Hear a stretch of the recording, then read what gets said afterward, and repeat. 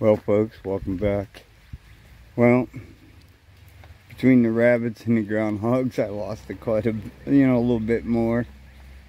But here's our garden so far. Leah, get out of the onions. Our tomato plants. Start this furthest one back here. Starting to pick up. It's doing good now after the transplanting. It does got some silica around its roots and some into the soil, so that this way it can help it absorb nutrition for the transplanting and to help protect it against any insects or anything that would attack the roots and try to kill it. And then we got the next one over here. Look at that, folks.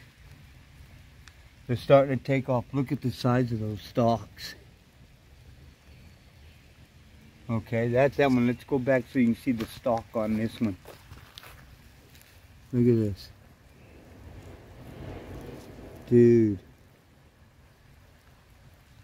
Nice size stalk. Okay, we can come over here. Here's the third one. I did a little bit of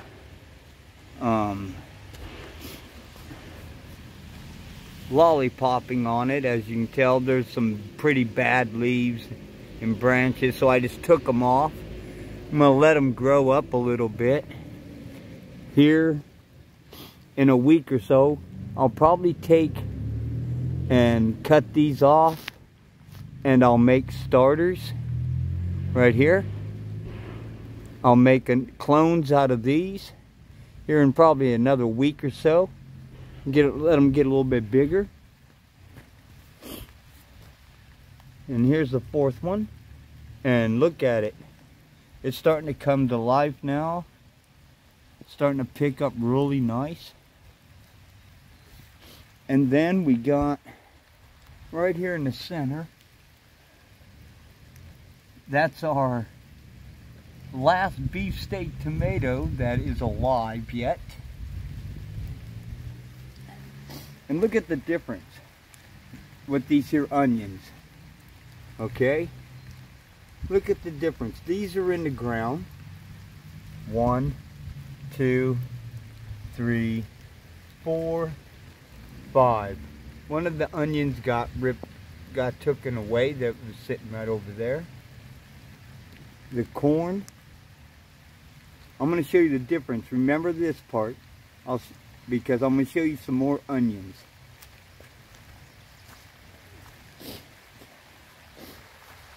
Horseradish is banging. It's still going great. Our elderberries doing awesome. Oregano.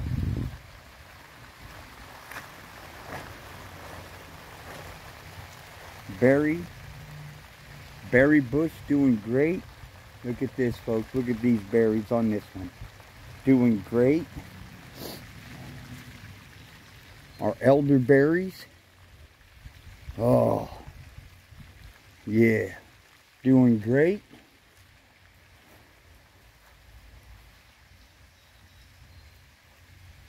This here is our Belle of Georgia peach tree. It's doing good. Now, since we got to go out front here, I'll show you the other stuff.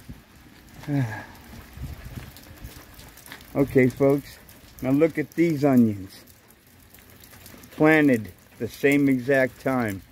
Now these are in my mixture of my own personal potting soil that I grow things in, my own nutrients. And look at how vibrant these are. Look, I mean, look at this. Those are beautiful. Beautiful. You got right there. Got some rhubarb. Look at that. Dude, those are huge. Our other rhubarb plant, it's coming up and doing good. Strawberries are starting to come to life. Oh yeah. Doing great. Then over here, folks, I got to get these in the ground. These are my potatoes. These are the ones that I had taken and started in the house during the winter time, and this is them now. And then over here, this is basically just mulch, is all this here is basically. I just keep coming in and stirring it up. You know, there ain't one single time that when I come out here that I don't get in here and try to play with this, man. I mean, look at this. You know, any clumps, I just break them up a bit. Doesn't matter, the looser they get, that's better. I try to keep big clumps like that more on the top, so that this way they dry out more.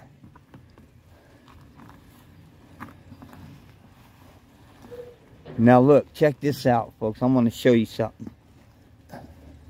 Okay, now this is soil from down at the bottom. Okay, see that? Dug that big old hole right there. Alright?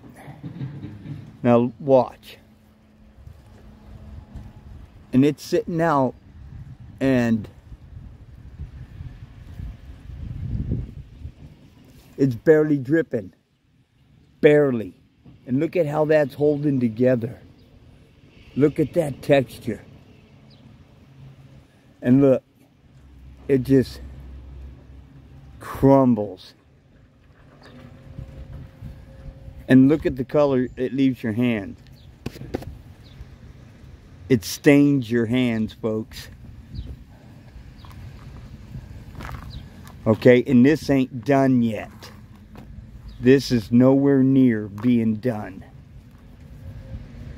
Yeah, see, and I even put a little thing in here. This has banana in it with cardboard, because there is worms in this. Right now they're probably real down deep, and I don't want to disturb them, but we just let everything naturally dry out. It's got holes in the bottom for drainage. You know, that way, that's how the worms are getting into it. But yeah, and I use that for my plants. That's part of it that I use for my plants. I got me a big old trash can here, which is for my mulch. Oh yeah, this is warm. Wow. Oh, that is beautiful. Oh yeah. That's getting warm down in there real nice. That is fantastic. And now that it's getting a little bit warm, do this.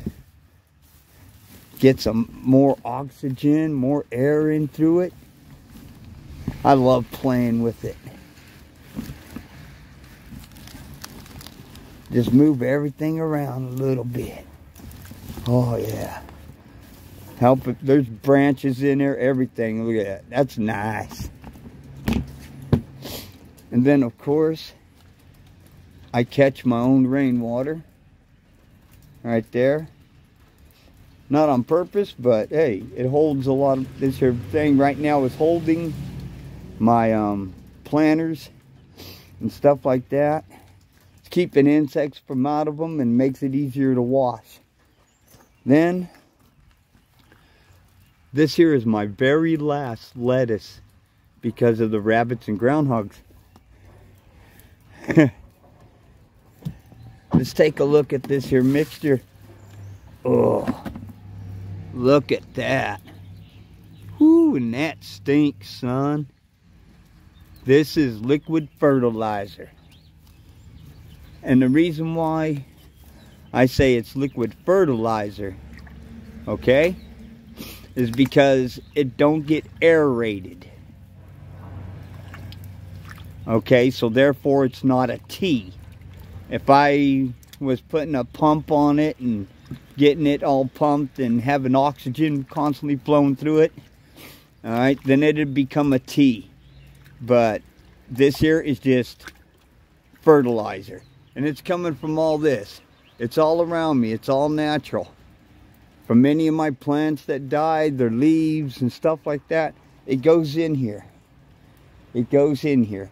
I even take some grass, throw grass in there for some nitrogen, you know, even more so.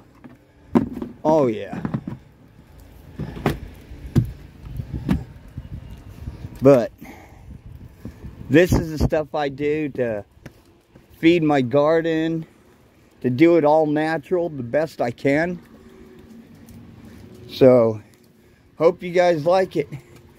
If you like what you see here on this, hit the like, hit that subscribe, hit the notification. Hey, and tell a friend about us.